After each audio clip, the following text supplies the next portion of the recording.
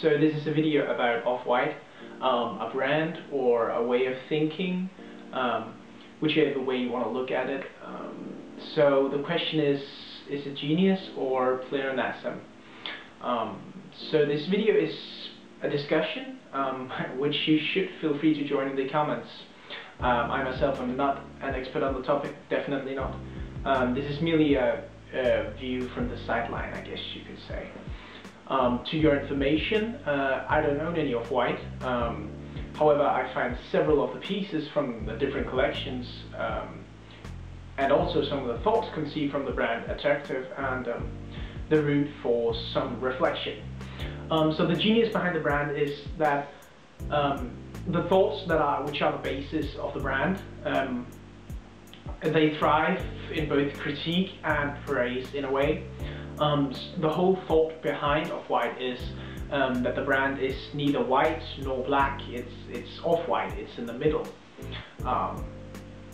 That is a very engaging thought, and Virgil Abloh at the same time claims that the incentive for the brand is that a young kid from Chicago, which he is, can also become a fashion designer equivalent to the fashion elite.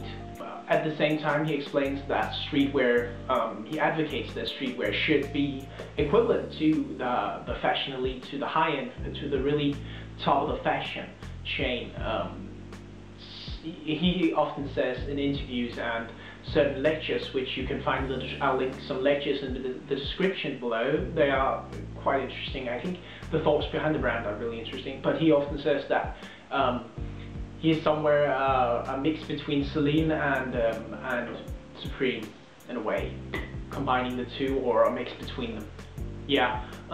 Therefore, he also introduced the term "everything" in quotes, which means that he is now literally putting everything in quotes and merely, and thereby putting it on clothing, putting simplistic terms on clothing.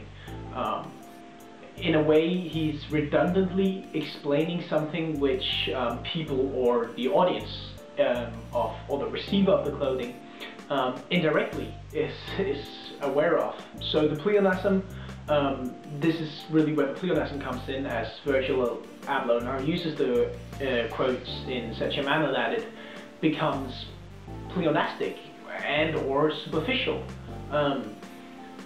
Often pleonasm is understood to mean that a word or phrase which is in a way useless or cliched or used repetitively. And you could definitely say that about Virgil Abloh putting everything in quotes and then putting it on clothing, explaining the specific clothing or the specific object. And that makes it redundant and pleonastic by definition, I think. However, that being said, his new shoe collection with Nike, which thrives also from the idea that you should be able to see the process, the construction process, through the finished product. That's really interesting because it allows the question on whether or not a product is finished to be raised, really. Which I think is really exciting. Virgil Abloh is also a strong advocate of customizing yourself and strongly advocates creative thinking. This is of course very positive, I think. The pleonasm also means that you could almost say the quotations have become a meme in itself. If this was the plan all along from Virgil, then it is truly a well thought out plan. He has himself said that culture thrives on irony. So if that's the goal, then he has definitely succeeded, I think, in a way, because you can see more people making kind of on the internet, realizing that it might be ironic the way they use these quotations, or the way he uses it. However, I think there is also a chance the whole brand will become unserious or too pleonastic, making it less interesting, I think.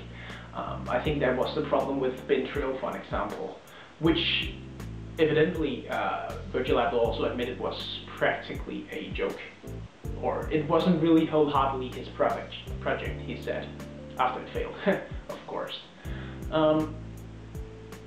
So becoming a meme isn't necessarily the most positive reference for a brand, even though we've also seen the campaigns from Gucci directly using memes as a commercial for the product. So in a way, you could ask the question whether or not using memes is actually, or irony, is the only way to target younger audiences, as it has become such a big part of the daily life, or the way we engage with each other.